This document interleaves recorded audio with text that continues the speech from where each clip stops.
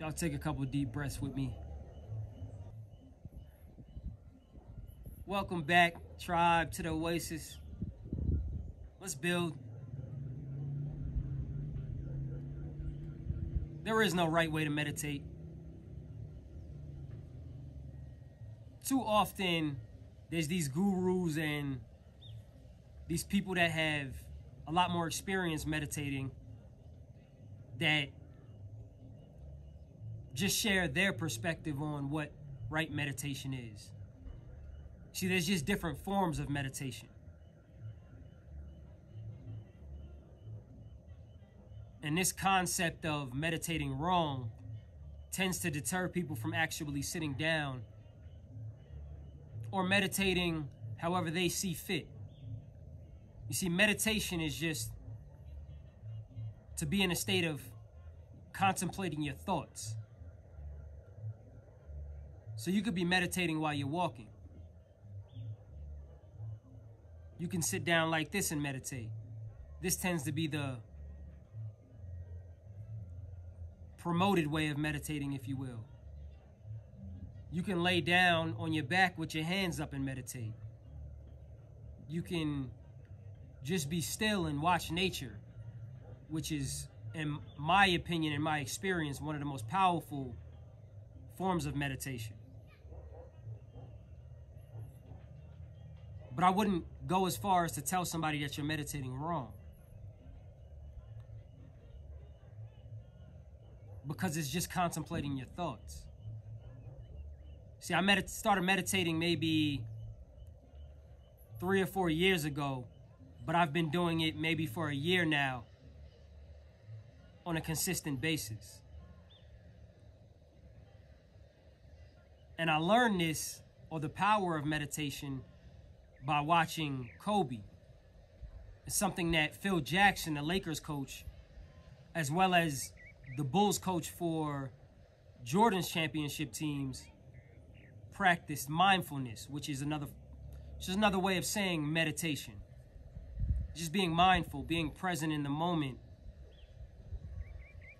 and understanding what you're thinking about, not rejecting those thoughts. But you could also meditate on certain understandings that you have as well, which is really dope. You can meditate on a place that you want to be in, and you can visualize yourself being there. You can invoke the feeling of being there. You can smell the flowers of being somewhere. You can hear the ocean. You can feel the sand. You can put yourself in a position where you keep looking at your bank account and now you have $20,000 in it. At first, in my experience, I had to get rid of the negative aspects that were creeping in, or the negative thoughts that were creeping in, the limited thoughts that were creeping in. But you see, your mind is unlimited. So once you're operating from an infinite aspect, you see things through a different lens. There is no scarcity that exists when you're operating in this mindset. There's only abundance. And even if something happens to you that's not a favorable situation, you still seek the positive in that situation.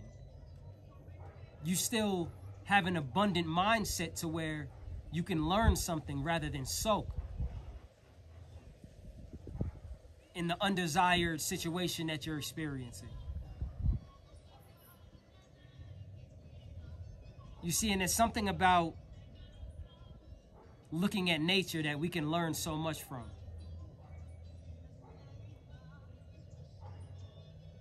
Living in Atlanta for almost a year,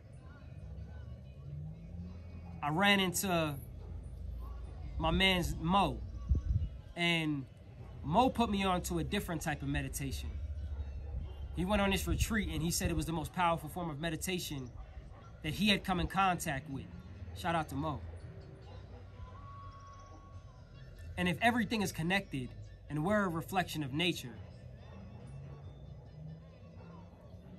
than observing nature and how the trees grow. Observing nature in how everything operates in its natural state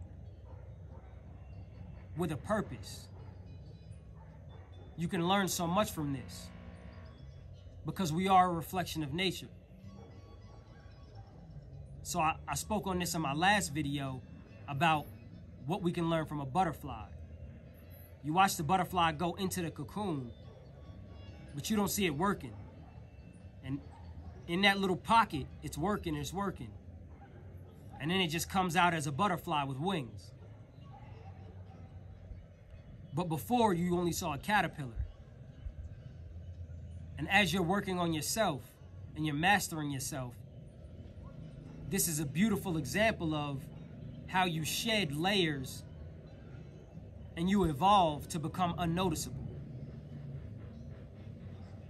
Too often we make decisions based off of the norms of society or whoever's in our circle in order to continue to please them because we have a scarcity mindset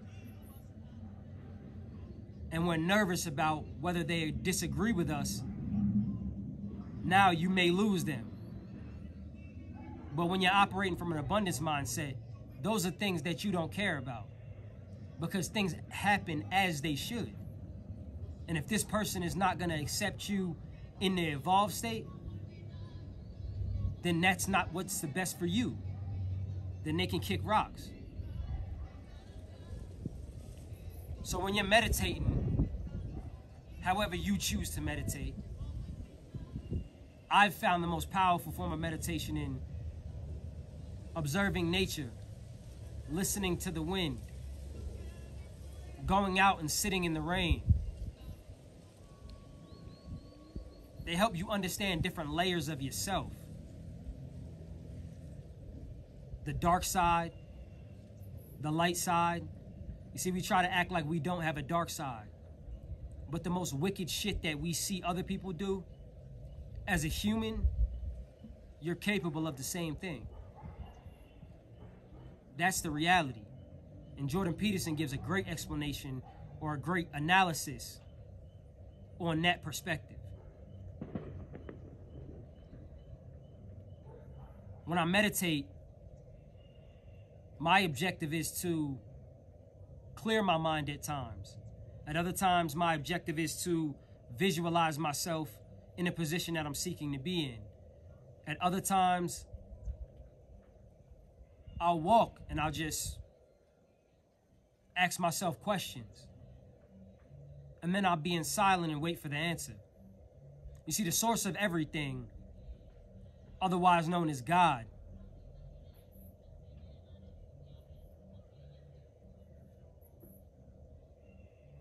is something that we connect through ourselves. It's not something that exists outside of yourself. It's something that you can only find within. And that's why a lot of people are lost in today's society, because they're looking for something outside of themselves. You've been duped, my friends. Newsflash, you have been duped. This is the biggest lie in history. You have control over your reality. You are the God of your world, and you come from the ultimate source. So understand that and take control of your reality. But meditation allows you to be silent and receive the answers that you ask for. A lot of the time we'll ask for answers, or we'll ask a question, and then we go on about our day.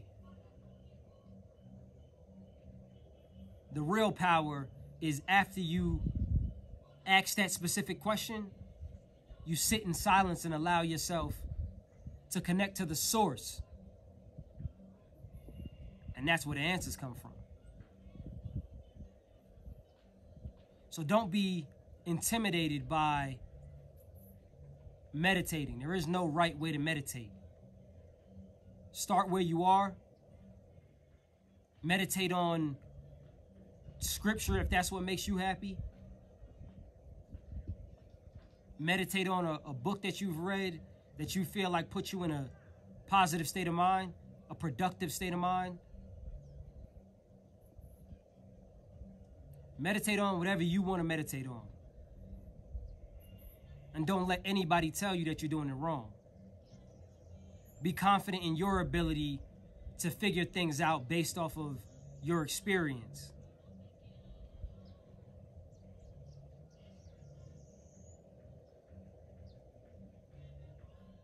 Stay blessed.